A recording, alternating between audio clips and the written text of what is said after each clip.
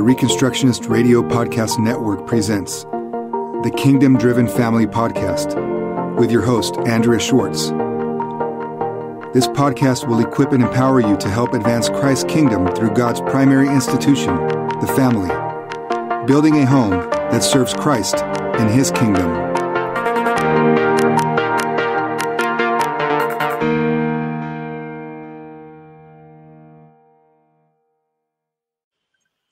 Hi, this is Andrea Schwartz, along with my co-host Nancy Wilk, with our next edition of Homeschooling Helps.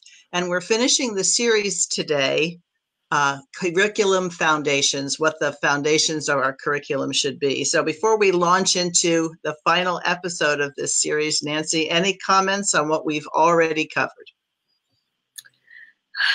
Wow, I think that what we've covered so far has been very important in terms of us understanding what is the priority for our curriculum and our education.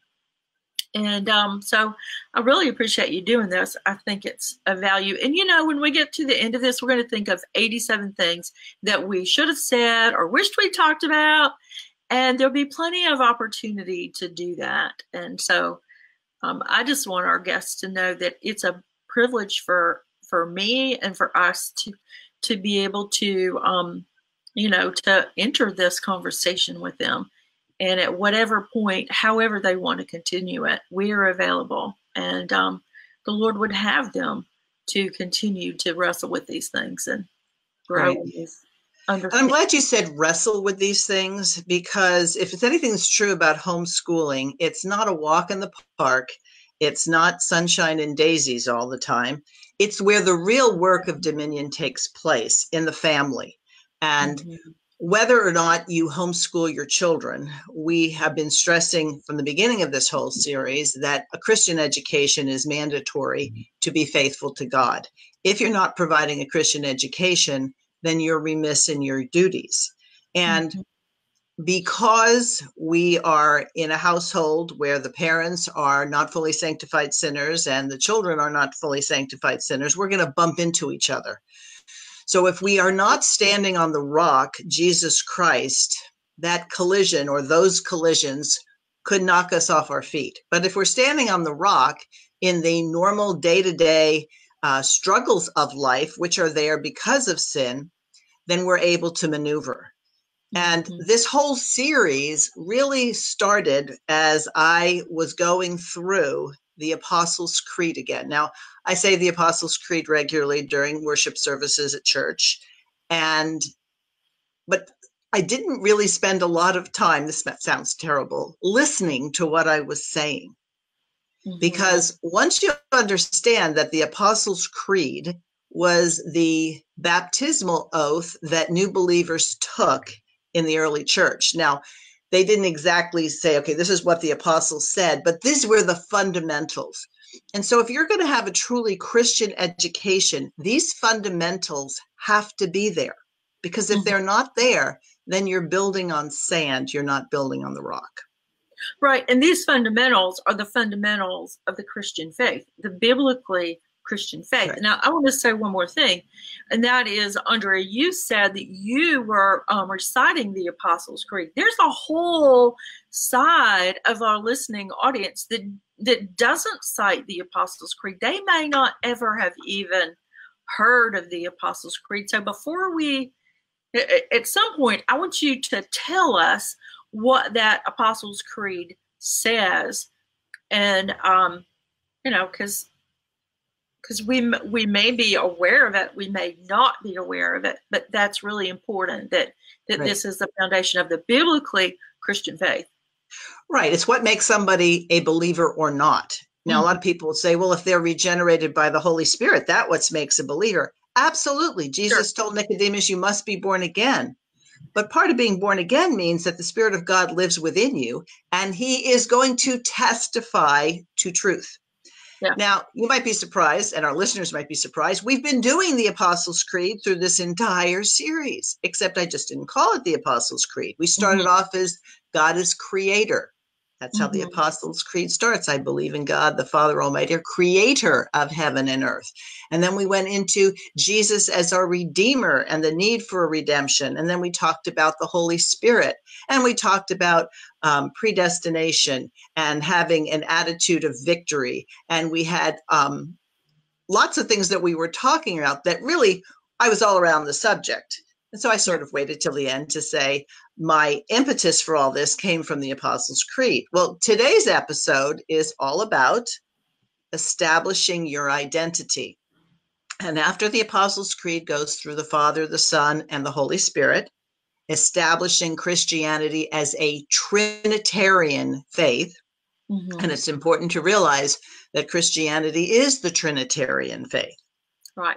Other religions, either they have no concept of God as a person, or they're Unitarian in terms of eliminating the idea of three persons and one God. So we don't have three gods, we have one God, but there are three persons in that God. Now, Islam doesn't hold to that. Islam says there's just one God, and that God is Allah. So without getting into, disputing Islam as opposed to Christianity, the easiest thing to say is it's not Trinitarian. And in not being Trinitarian, it leads to things like statism and totalitarianism. So the only safeguard sinful man has in terms of ordering his society has to do with the Trinitarian God of the Bible. Yeah, I've heard people say, oh, just give me Jesus, just give me Jesus. And I think I know what they mean by that. I think I know what they mean, but we need to know what we mean and mean what we say. And Jesus is not apart from the Father and the Holy Spirit. So even well-meaning Christians who say, just give me Jesus, they are not recognizing the triune God. And that's an offense to God. God wants to be worshiped as he has revealed himself. Jesus over and over again speaks of the Father. Jesus tells us how to pray and says, this is how you pray, our Father. So by denying the Trinity, either overtly or covertly, or intentionally or unintentionally, we are subtracting not only from the faith as it's revealed in Scripture, but in any ability to have a social order that honors God completely. Right. And that's why, as you said just now, you not only need to know what you believe, but you need to know why you believe it. And if that's not part of your home school, guess what will happen when your children are no longer absolutely beholden to you for their food, clothing, and shelter? Well, they look otherwhere. They're going to look other places for that. And, there's a whole lot of churches that are surprised. I don't know why, but they are surprised that the youth and the young people are leaving the faith. It's because we've not really passed down that genuine article. We can't save our children, but we've not been faithful to God's revelation of himself and to walk in those ourselves. Exactly. Ken Ham of Answers in Genesis says it really well. If you throw out the first 11 chapters of the book of Genesis, then there is no basis for anything else. Genesis meaning beginnings. That's where it all starts. That's where you're going to find the root of every doctrine. And so when that's attacked as mythological or not accurate, or all sorts of isms that get attached to biblical Christianity, there's no foundation. So it's not just homeschooling isn't about this is what you need to know. This is what you need to know. It's this is truth. And only the Holy Spirit will ultimately reveal that to you. It won't be from mom and dad. We don't get to create born again Christians. We are the pointers. We point our finger and we say, this is what the word of God says, and you should do it. Now, while you're living in our house, you're going to do it, and you're going to say the things that are appropriate. However, it's your inner change that has to take place for you to even want to do it, other than your mom and dad are saying you have to. Right, because the scripture tells us that nobody comes to the Son unless the Father draws him. And so, and that salvation is of the Lord. it also tells us that faith comes by hearing, and hearing by the word of God. So if we're not faithful to reference that word of God, then we're missing a key element in that revelation of God to us and to our children. We too easily settle for just doing a little church routine on the side instead of really digging in. And by God's grace, as the water heats up in the pot, if you're not prepared on how to deal with it, how to turn down the heat, how to establish something right, then you're going to be a victim of evil as opposed to a dominion person who, in the name of Jesus Christ, is pursuing the kingdom of God. Which gets us to the subject of today, establishing your identity. Okay. Now, believe it or not, the Apostles' Creed has a lot to do with that. But let me just say this before I expound on that perspective. Today, we are amiss in terms of teaching foundational truths. And therefore, we have this somewhat epidemic, and it's not just confined to the heathen pagan people. It also touches people who claim to believe in God and be Christians, where people are struggling with their identity. It's not enough that they look down and say, oh, I'm a female or I'm a male. That used to be unquestioned. Why is it questioned now? Why is it questioned that marriage, which for thousands of years was understood to be a covenanted relationship between a man and a woman, why has that been challenged? Why is whether or not someone could be born with a particular orientation to something that is defined by Scripture as sinful, and we're going to say, well, we shouldn't be harsh? You see, it all starts in the creedal belief of what it means to be a Christian.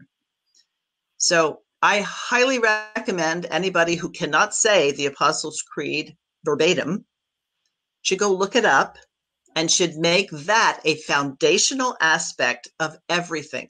If any of what you're teaching isn't in line with that, then you're going to have a problem with worldview and the application of that worldview to life. Okay. Yeah. So now I talked about establishing our identity. After the Apostles' Creed talks about the Father, the Son, and the Holy Ghost, it says, and I believe, and so keep in mind that the Apostles' Creed is recited in the first person. It's not we, it's I believe. So it can't be my mother and father believe, my grandmother twice removed on this side used to believe. This is a personal statement of faith.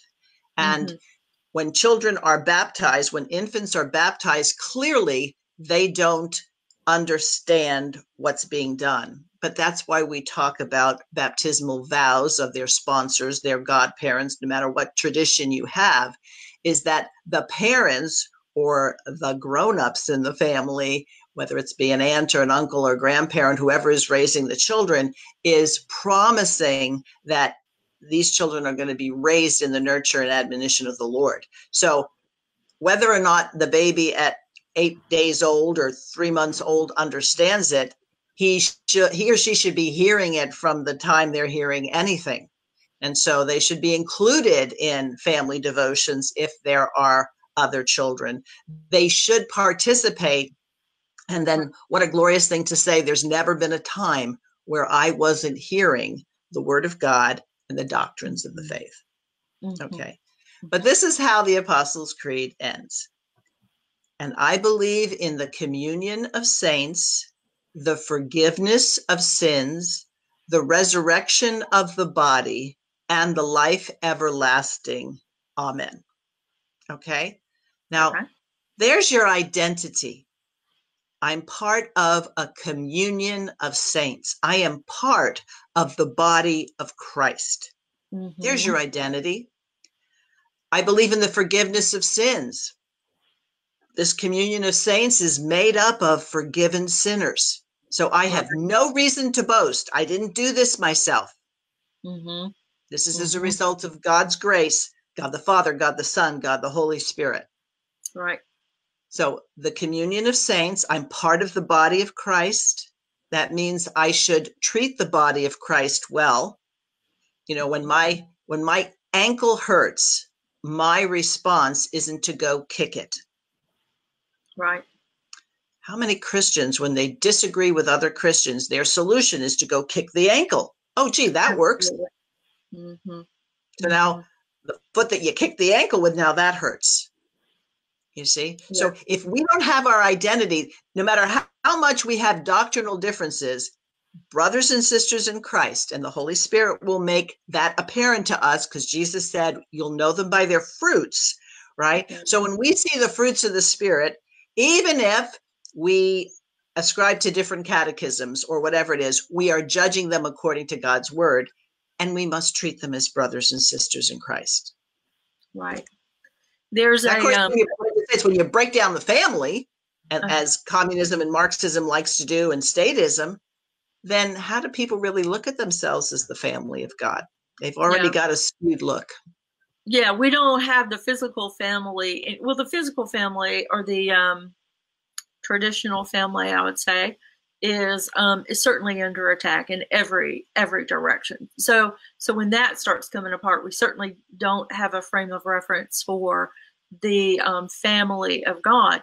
But I want to make a note that the term communion of saints, other people might refer to it as the fellowship of the saints.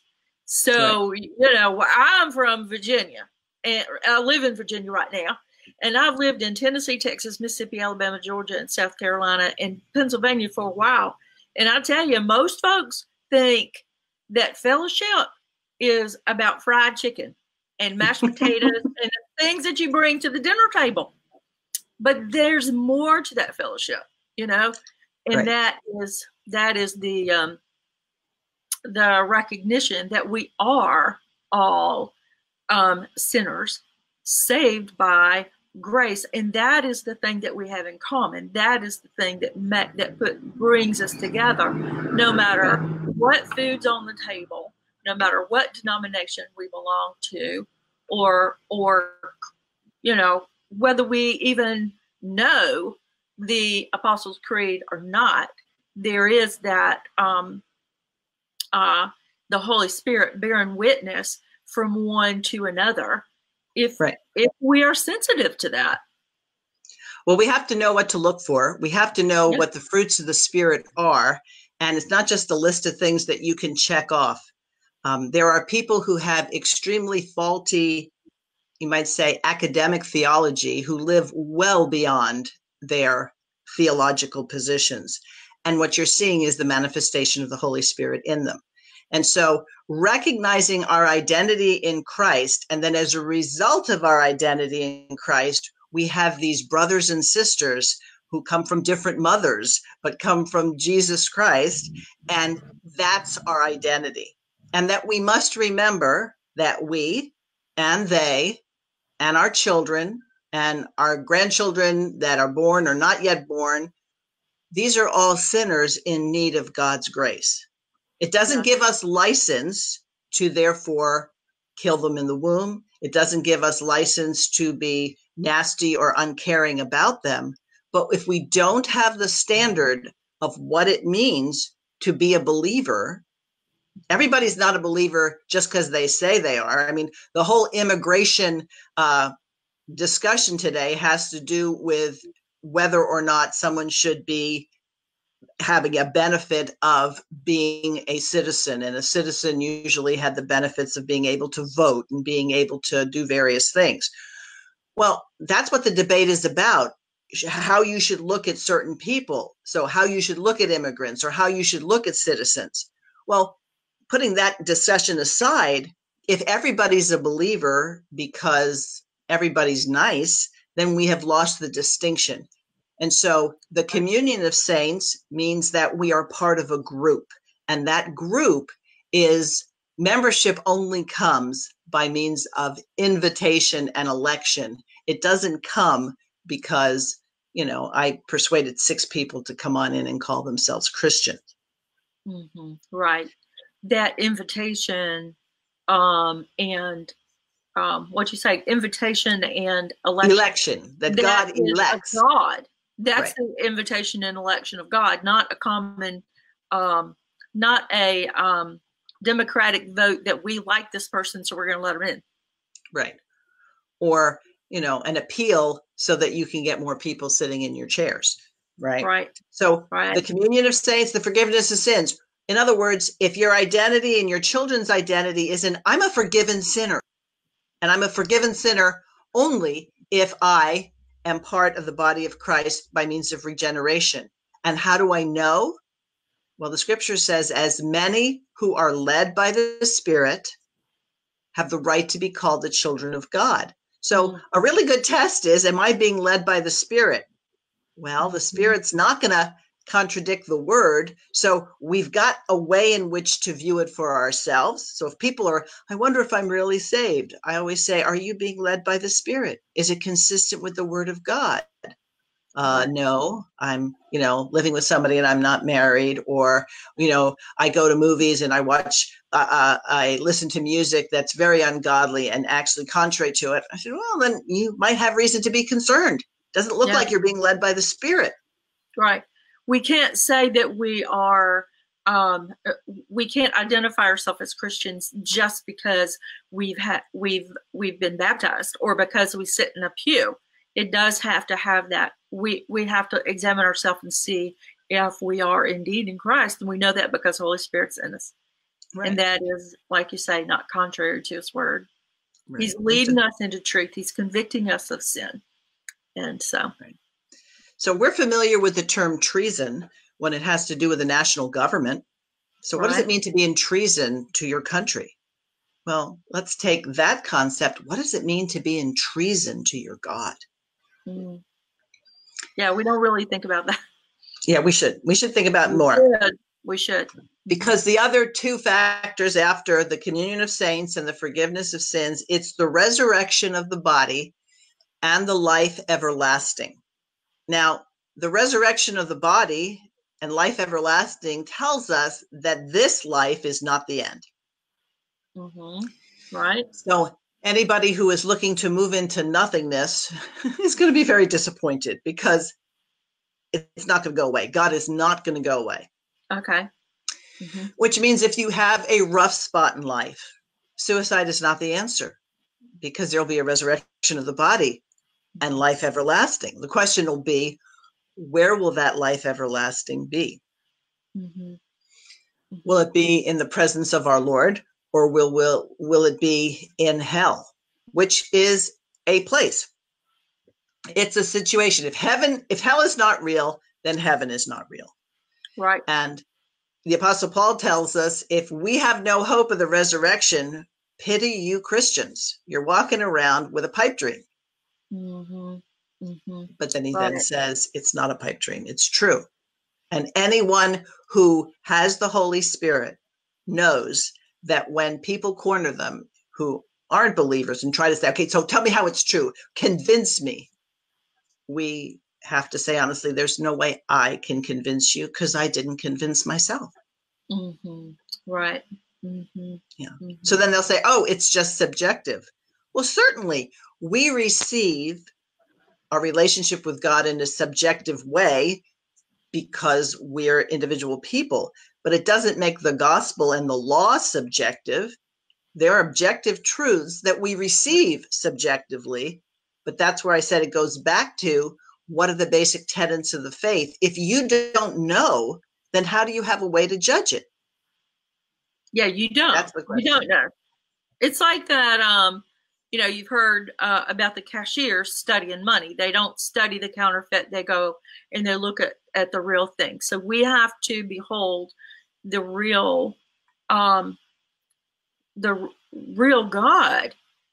so that we can know that counterfeit. So life everlasting, we have sometimes people have the misconception that, like all dogs go to heaven. We've talked about that's not true for dogs, I don't know if we talked about if that's true for dogs, but we know that it's not true for people. But you have the idea floating around out there that when people die, that they just sort of float around on these little clouds in heaven and don't have a body, like they're separated. And so, you know, that's stuff that's not really real. And I think that it's important to make the distinction for our children between that which is true and real and eternal, and those things that is somebody else's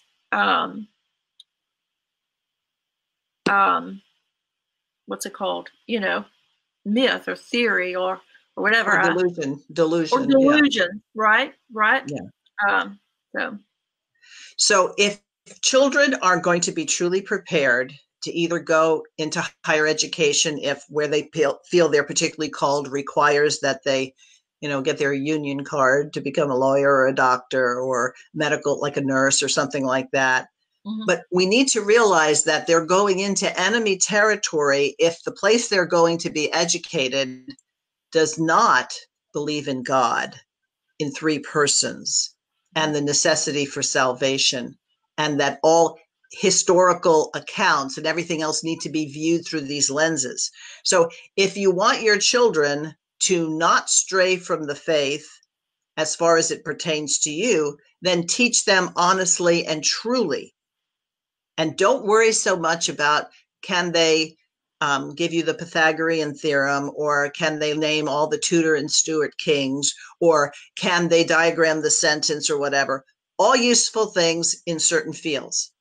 But if they cannot give a reason for the hope that's within them, if they cannot give an apologetic for the Christian faith, and if they're not willing to stand on their identity as part of the communion of saints, part of the group of people whose sins have been forgiven, and this isn't what is prominent in their mind, then they're going to be swayed by, are you a girl and really identify as a boy? Or are you somebody who, decides that, well, I used to think, my parents used to teach me that we were created and God ordained our days as opposed to evolution, and then go to the easier way because everybody else is saying it. But none of those will give them real answers. And guess what? The resurrection of the body and the life everlasting is for those who are in Christ to spend eternity with God. And if a parent really believes that, then that's going to be the most important thing that parent can convey. And that's the foundation of the curriculum. Mm-hmm. Yeah. And, I think that it's important that we understand that this, the way that we're talking about these things is really very much kind of as we go. We want folks to learn to do this as we go. For example, it doesn't have to be a very, in the box structured formal thing. I've been on grandma duty for the past few days. I had a little fella over here, and he was building with his Legos, and he told me that he was building a tower. It was going to go higher, higher, higher, all the way up to the sky, and he was going to have all the power. And I was like, oh, that reminds me of a Bible story. There's these guys, they wanted to build a tower. They wanted to get all the power, and God said no, because God is the only one that has all the power. And he says, oh, and it was just, that simple and that matter of fact. And even in his play, you can see, even in our children's play, how and where you can just implement these little, I say little concepts. It's really a huge thing to recognize that God is God Almighty. He's the only one that has all the power. None of our towers are going to be big enough. They'll all be destroyed. But it is an as can be as we go, and we can do this because we are disciples of Christ, and we're called to make disciples. Right. So, what should a parent do if he or she says, "Wow, I'm kind of late to this party. Will I ever catch up?" The answer is you're never late to the party. When God opens your eyes, that's your invitation to the party and you're there. So no regrets in terms of spending a lot of time saying, oh, if we had just done this 5 years ago. That's taking away time from right now. Right. So get yourself a good catechism. There's a number of them. As a matter of fact, I went through all of them with my children because they have slightly different permutations, and then you get a chance to discuss doctrine together. And so there's the Heidelberg Catechism. There is the Westminster Catechism. There's a catechism, I forget the name of it, but it's part of the Book of Common Prayer that has Anglican roots. And these are all reformed in their orientation, in as much as what they're going to be is relying on Christ alone, grace alone, the sufficiency of Scripture, things like that. So that's what you should do. And you know what? You've got plenty of time to do it. You do. No, really? But yeah. Read a catechism question and answer as part of if you're having a family meal. And then instead of talking about the latest baseball team or whatever it is, talk about that and ask your kids what that means and discuss it. And then if you're in the car and you've got a student who is learning to read and his reading level has gotten pretty good, well, we're driving. I want you to read this for everybody. In other words, incorporate it. You want to do handwriting practice? Have them write out the catechism. Or even the Bible. You can start writing. Yeah, they can start writing the Bible. The Bible's going to take them a little longer. A catechism question and answer is a little shorter, but you can do that as well. The point being is we have such good news. We have life-giving information that comes right out of the words of Scripture. Why, as homeschoolers, would we spend a lot of time on less important things at the expense of something like this? Yeah, we don't want to be guilty of doing that. We don't. No. All right. Well, the series is done. We had 8 segments of it. I will post these all in one place on the Chalcedon page so people can access them. All our videos are already on there, but if we do it this way, then they can find it all in one place. And we're going to take a break for next week and come back with another series. I'm not going to tell you what it is because I want you to come back and find out. And thanks, Nancy, for having these conversations with me. I really appreciate that opportunity. It's my privilege and pleasure. Thank you. All right. See you next time. All righty. Thank you for joining Andrea Schwartz and the Kingdom Driven Family Podcast, holding up the family and self-government as a true and lasting means of transforming society. Please visit thekingdomdrivenfamily.com and reconstructionistradio.com